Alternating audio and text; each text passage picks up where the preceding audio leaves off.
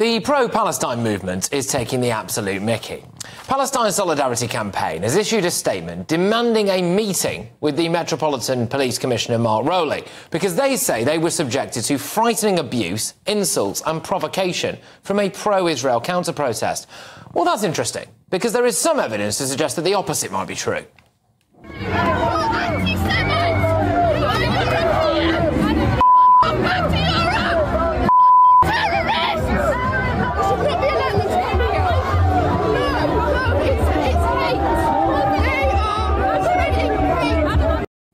Just a woman there telling Jews to F off back to Europe. Lovely. That statement continues, though.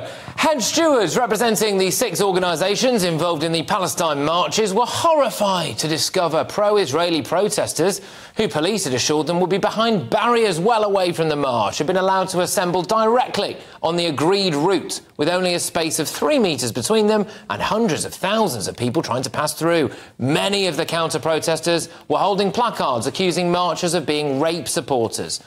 Well, firstly, it wouldn't be like the pro-Palestine lot to enter a space they're not supposed to now, would it? You've got no backbone, and you guys are child killers and genocidal guys, all of you.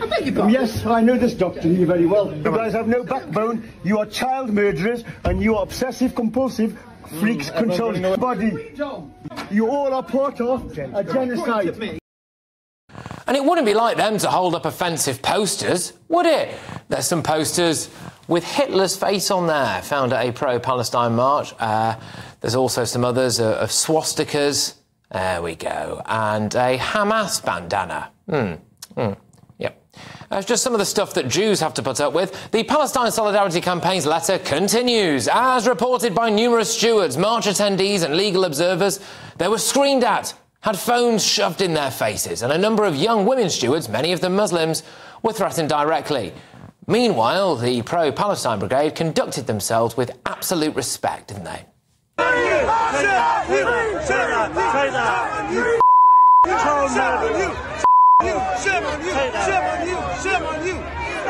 Terrorist state, and you are part of it. And there's definitely no evidence at all to suggest that Jewish people in Britain need to fear that adults on the pro-Palestine marches are indoctrinating their children to grow up to be massive anti-Semites. We're training our children. They're training their children to sort us out. You got me wrong. We're not training our children. We're training our children to train their children. I think that's worse. The Palestine Solidarity Campaign continues in a letter to the Met Police. They say the treatment of the pro-Israel counter-protest by the police showed a completely different approach to the pro-Palestine demonstration. Gosh, 2-tier policing, you say? Well, I never. You are quite openly Jewish. It's a pro-Palestinian march. Just a man there being blocked from going about his business by police for being visibly Jewish. And of course, it's not as if the police would be more heavy-handed with the pro-Israel protesters, is it?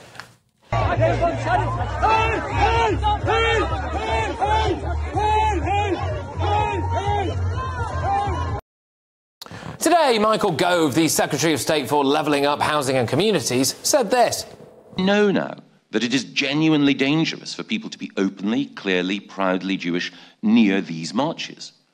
At a time when we're all encouraged to be our whole authentic selves, to celebrate our identity, to be out and proud, there is only one group told that they, and they alone, can only be tolerated on terms set by others, Jews. The pro-Palestine brigade can cry all they want to. The level of hypocrisy and entitlement here is laughable, given what they get up to, the way they behave and the damage they've caused. What they really want is for no pro-Israel people to be on their marches. They don't really want to see the Israeli flag, do they? They want them gone.